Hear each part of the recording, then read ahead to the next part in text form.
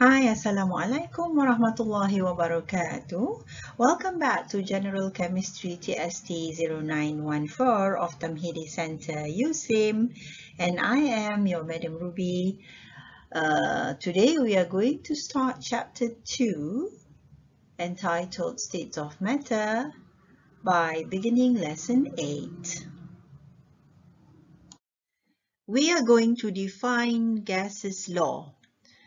The gases law are Boyle's law, Charles' law, and Avogadro's law. We're also going to derive the combined gas law. Apart from that, we're going to sketch and interpret the graphs of Boyle's and Charles' law. Also, we're going to perform calculation involving gases laws.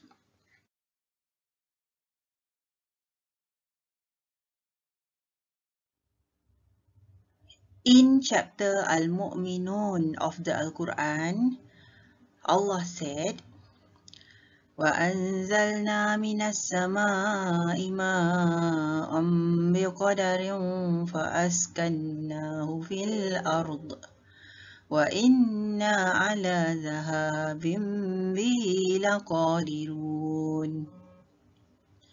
And we have sent down rain from the sky in a measured amount and settled it in earth, and indeed we are able to take it away.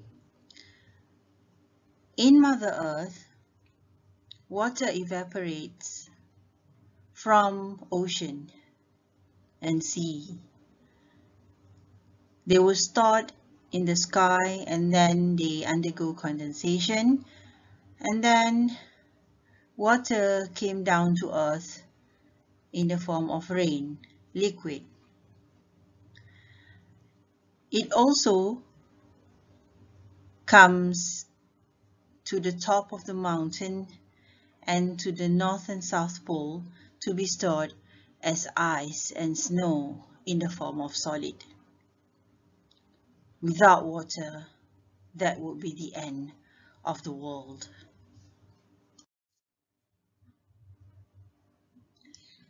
In chapter Al-Fatir of the Al-Quran, also Allah speaks of how rain is coming down from the sky.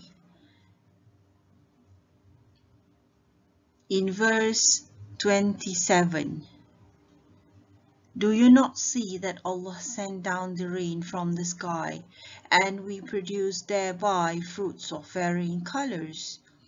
And the mountains are tracts, white and red, of varying shades, and some extremely black. The sentence shows that there are so many colors, and that represents variety of elements on the surface of earth in the form of solid. That is how great the creation of Allah subhanahu wa ta'ala. Firstly, let's look at the changes of the states of matter and their processes. Solid will be melted to become liquid, and liquid can undergo boiling and vaporization to become gas. Gas will be condensed to form liquid, and liquid will be freezed to become solid. Solid can be sublimed to directly becoming gas, and vice versa. Some physical characteristics of gases that we should know is that gases assume the volume and the shape of the containers. Gases are the most compressible state of matter. We can compress gas. Gases will mix evenly and completely when confined to a same container. And gases have much lower densities than liquids and solids. Before we begin learning about gas law, we should be able to understand what is pressure. It's force divided by area. But what is atmospheric pressure? At sea level, in a standard atmosphere, the weight of the atmosphere supports a column of mercury. The mercury is 760 millimeter high. Therefore, we can say that the atmospheric pressure is 760 torr, or 1 atm. So the units of pressure are shown here. 1 Pascal is equals to 1 Newton per meter square. 1 atm is equals to 760 millimeter hygerium, or 760 torr. And if you want to convert atm to Pascal, this is the factor, 100 and 1,335. The atmospheric pressure can be measured using a barometer. This is how barometer looks like. H represents the mercury, hygerium, because the standard atmospheric pressure supports a column of mercury about 760 millimeters high. So 760 millimeter hygerium is known as 1 atm. If we want to talk about barometer, we want to talk about manometer. Manometer is a U-shaped tube containing mercury. It's a device to measure pressure relative to atmospheric pressure. Shown here is the schematic diagram of a manometer, and we are going to use this formula to find the pressure of gas relative to the pressure given by the mercury and the atmospheric pressure. Okay, let's do a question on manometer. In the lab, barometer gives reading of atmospheric pressure 764.7 torr. Okay.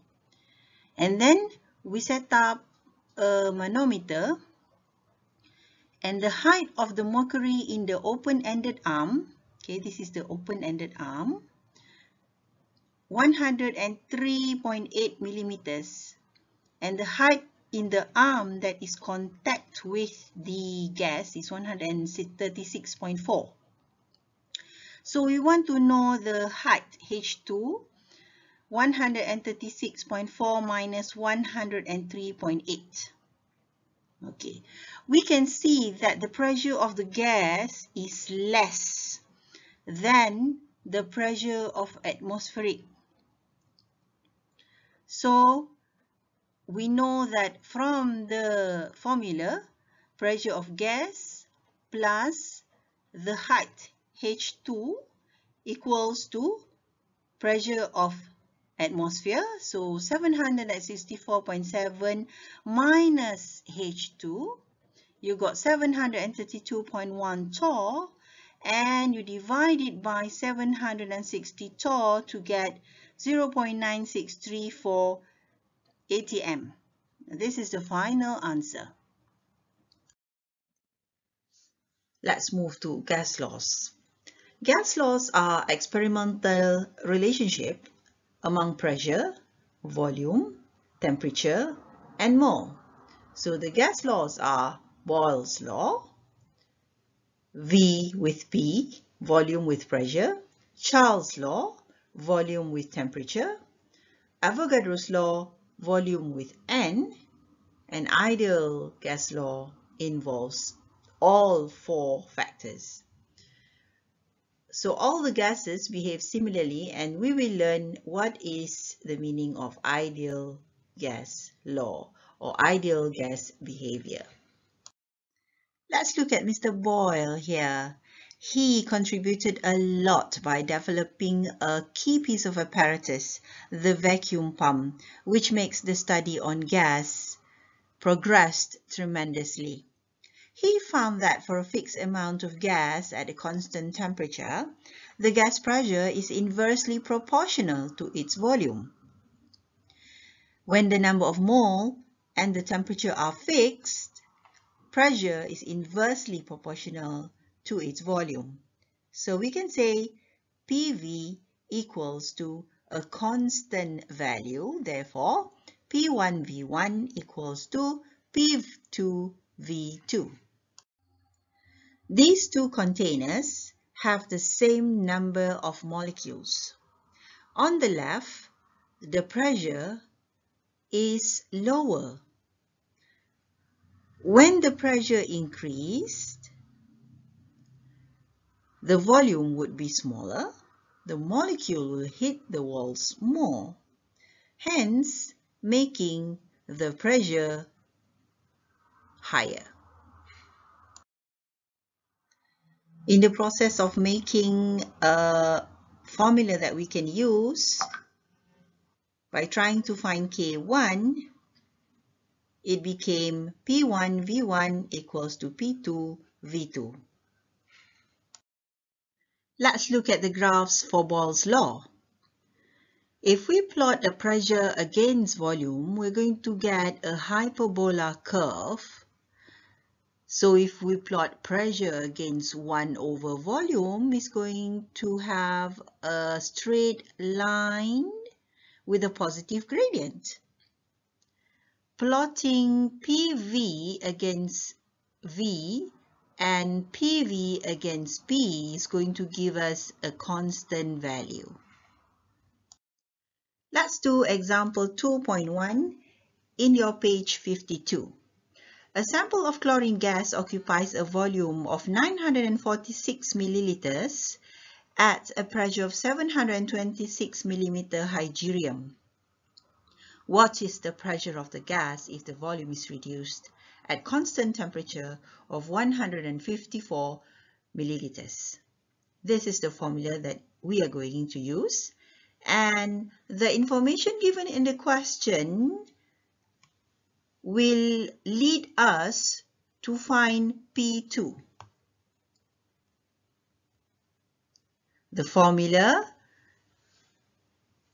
is transformed into P2 equals to P1 multiply V1 over V2, and we are going to insert the 726 millimeter hygerium as P1, 946 milliliters as V1, and divided it with V2, 154 milliliters. Press your calculator now and you're going to get, ta-da, 4,460 millimeter hygerium. Try convert the unit into ATM.